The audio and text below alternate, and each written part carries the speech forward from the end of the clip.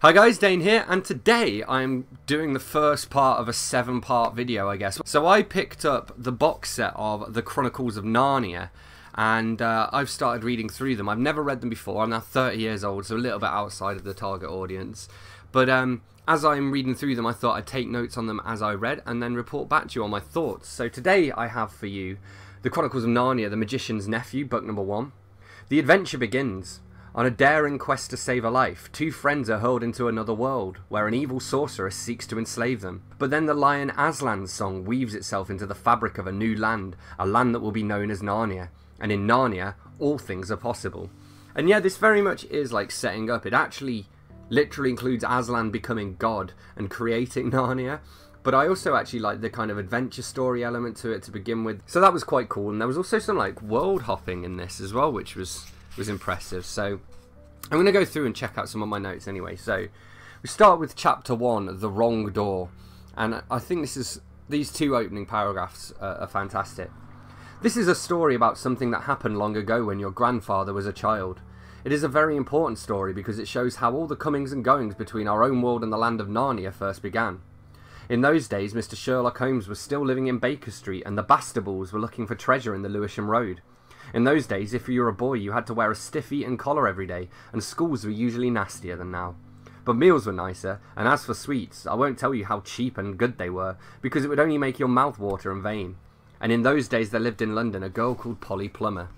So bearing in mind this was written when? Does it actually tell me? Copyright 1955, so at least before then. Well, I suppose he was contemporary with Tolkien, wasn't he? So, and I don't know, like looking back even further from that, I thought was quite interesting. I also love this description of they go through the door in the attic, and so I'm going to read this out. It was shaped, of course, like an attic, but furnished as a sitting room. Every bit of the walls was lined with shelves, and every bit of the shelves was full of books.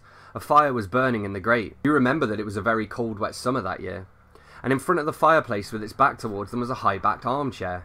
Between the chair and Polly, and filling most of the middle of the room, was a big table piled with all sorts of things. Printed books, and books of the sort you write in, and ink bottles and pens and sealing wax and a microscope. But what she noticed first was a bright red wooden tray with a number of rings on it. They were in pairs, a yellow one and a green one together, then a little space, and then another yellow one and another green one.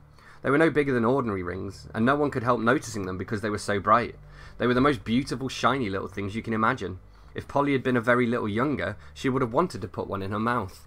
And these rings also become very important later in the story. They're kind of what allow the kids to travel between the different worlds. So yeah, they end up in this like world between the worlds where there are all these different pools, and by jumping into one of the pools with the right ring on, they can travel between worlds. And we have this scene here where they've just arrived at the wood between the worlds. Polly looked puzzled. "Don't you see?" said Diggory. "No, do listen. Think of our tunnel under the slates as home. It isn't a room in any of the houses. In a way, it isn't really part of any of the houses. But once you're in the tunnel, you can go along it and come out into any of the houses in the row. Mightn't this wood be the same? A place that isn't in any of the worlds, but once you've found that place, you can get into them all." So I just thought it was kind of fun, because this is stuff I normally associate with sci-fi and like, you know, the many universe theory and stuff like that. And here it is with C.S. Lewis in The Chronicles of Narnia. I like this description. So they start to go back to their own world, but they're going to shout change if they want to change rings and go back to the place with the pool. So they just want to check it's the right world, you know.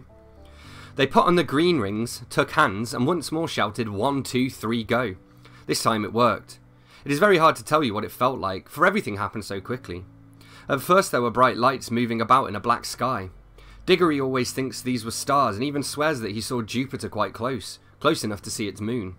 But almost at once there were rows and rows of roofs and chimney pots about them, and they could see St. Paul's and knew they were looking at London. But you could see through the walls of all the houses. Then they could see Uncle Andrew, very vague and shadowy, but getting clearer and more solid looking all the time, just as if he were coming into focus.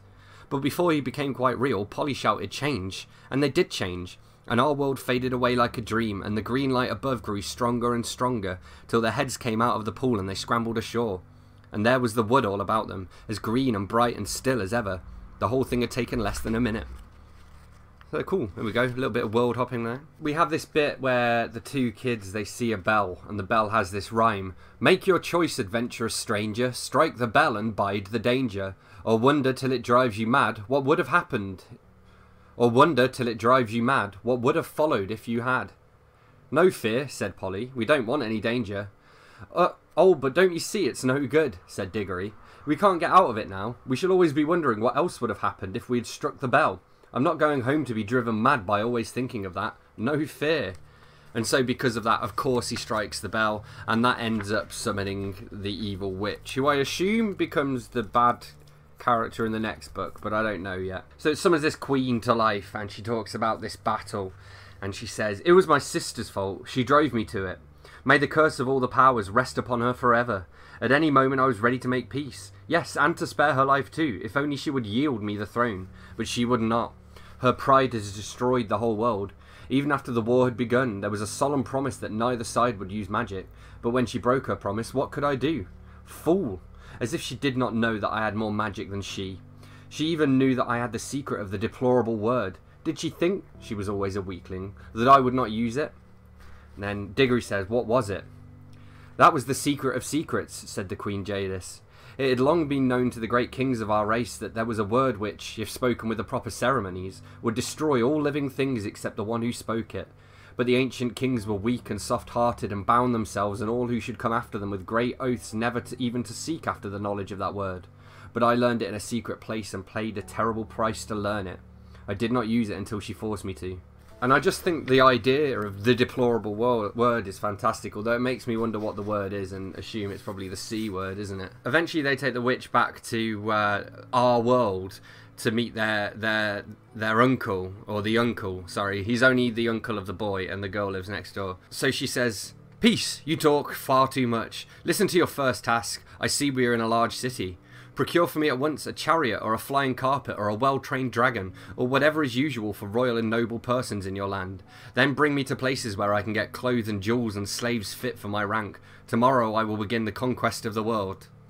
I'll go and order a cab at once, gasped Uncle Andrew. And I think that's a delightfully British response. There's very much like a dry humour throughout this book. And then the witch tries to cast some magic, and she discovers that she can't do magic in our world, so Aunt Letty just thinks that she's drunk. There's also this bit of sort of foreshadowing. It's not very subtle, to be honest, for an adult reader, where one of the characters says, "I'm afraid for it we would need fruit from the land of youth to help her now. Nothing in this world will do much."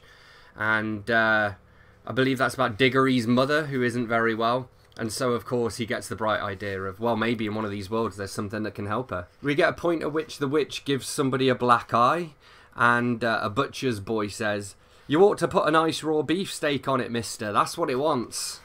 And it is true, I've heard that before, like the old wives' tale, that if you put a steak on a bruise or on a black eye, it'll reduce the swelling. I don't know whether there's any science in that. Has anyone ever tried that? Here's where we're about halfway through, we start to get very religious. So, for example, we get a reference to the first voice, the deep one, which had made things appear and made them sing. And then we meet a lion, and 10 points if you can guess who the lion is. I mean, I obviously know enough of enough Narnia sort of popular culture, I guess, to know that it's Aslan. And Aslan is basically God. So here we have chapter 9, the founding of Narnia. The lion was pacing to and fro about that empty land and singing his new song. It was softer and more lilting than the song by which he had called up the stars and the sun, a gentle rippling music. And as he walked and sang, the valley grew green with grass. It spread out from the lion like a pool. It ran up the sides of the little hills like a wave. In a few minutes it was creeping up the lower slopes of the distant mountains, making that young world every moment softer. The light wind could now be heard ruffling the grass. Soon there were other things besides grass. The higher slopes grew dark with heather. Patches of rougher and more bristling green appeared in the valley. Diggory did not know what they were until one began coming up quite close to him. It was a little spiky thing that threw out dozens of arms, and covered these arms with green and grew larger at the rate of about an inch every 2 seconds. There were dozens of these things all around him now. When they were nearly as tall as himself, he saw what they were. "Trees!" he exclaimed. And then the uncle discovers that, I think it's, what is it? Oh yeah, the witch tore off a lamppost at home, and when she planted it into the ground in Narnia, it came up as, like, young lampposts. And we have this little exchange. "That's it! Stupendous, stupendous," said Uncle Andrew, rubbing his hands harder than ever. "Ho, ho! They laughed at my magic. That fool of a sister of mine thinks I'm a lunatic. I wonder what they'll say now.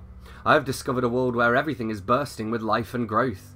Columbus now, they talk about Columbus. But what was America to this? The commercial possibilities of this country are unbounded. Bring a few old bits of scrap iron here, bury 'em, and up they come as brand new railway engines, battleships, anything you please. They'll cost nothing, and I can sell 'em at full prices in England. I shall be a millionaire. And then the climate, I feel years younger already. I can run it as a health resort. A good sanatorium here might be worth 20,000 a year. Of course, I shall have to let a few people into the secret. The first thing is to get that brute shot. You're just like the witch, said Polly. All you think is of killing things. Which is kind of true, but also kind of not. He does the depressingly human thing of all he thinks about is the profit. Which, in this case, is the same thing, you know? And then we get Aslan. He says these magical words. Let there be... Oh, no, that's a different book. He says, Narnia, Narnia, Narnia. Awake, love, think, speak. Be walking trees. Be talking beasts. Be divine waters. We also have the bit that then Uncle Andrew collapses and the animals are investigating him. So he's fainted.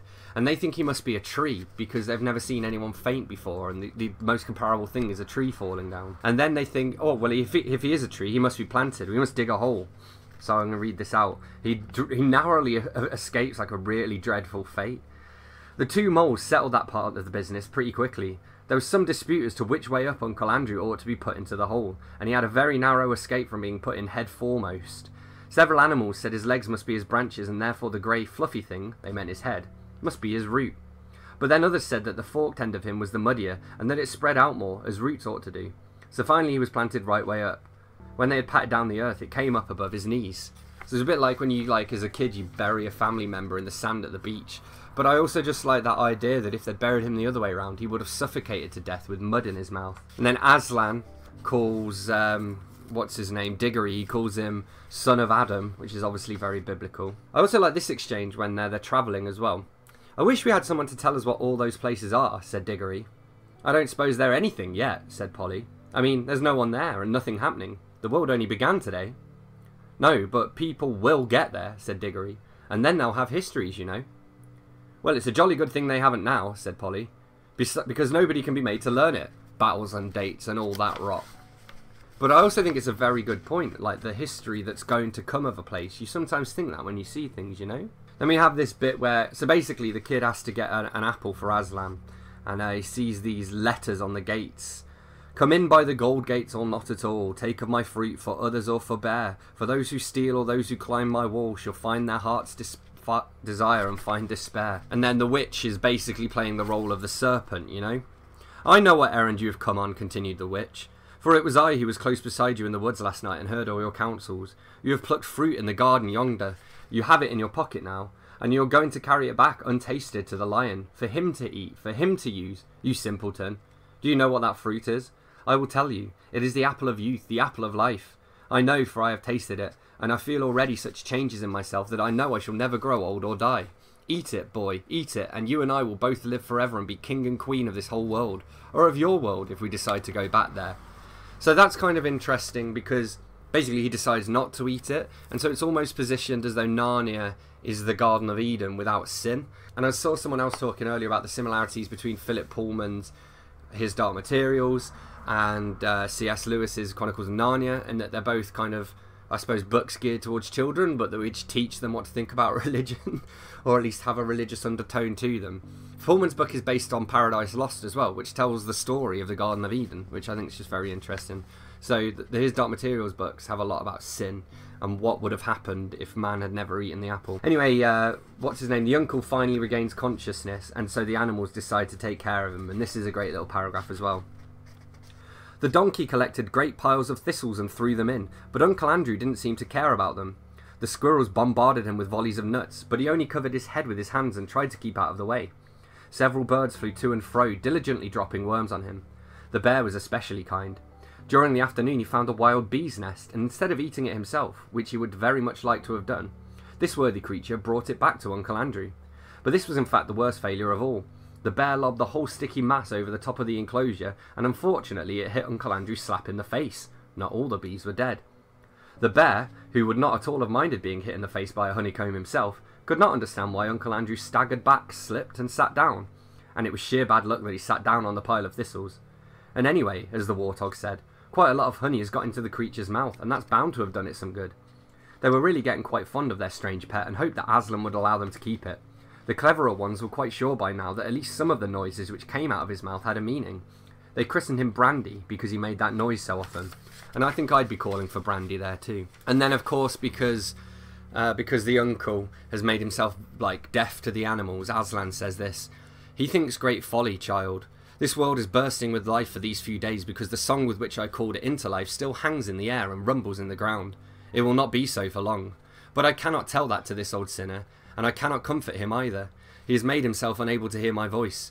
If I spoke to him, he would hear only growlings and roarings. Oh, Adam's sons, how cleverly you defend yourselves against all that might do you good. But I will give him the only gift he is still able to receive." And what I think is interesting there again is that kind of ties back to, again, his Dark Materials and Dust's original sin, and the idea that as you pass your adolescence, you your demons take a firm shape. Even Lyra stops being able to read the alethiometer. So there's definitely in both this and his Dark Materials this dividing line between the children characters and the adult characters. And I think that's quite interesting. Alright, so my camera just cut out again, but there we have it. That is what I thought of The Magician's Nephew by C.S. Lewis. I gave this a pretty solid 4 out of 5, and I'm looking forward to the rest of the series. So as always, thanks a lot for watching. Don't forget to hit that like button if you've enjoyed this video. Let me know in the comments if you've read the Narnia books, and if so, what you thought of them. Hit that subscribe button for more, and I will see you soon for another bookish video. Thanks a lot. Bye-bye.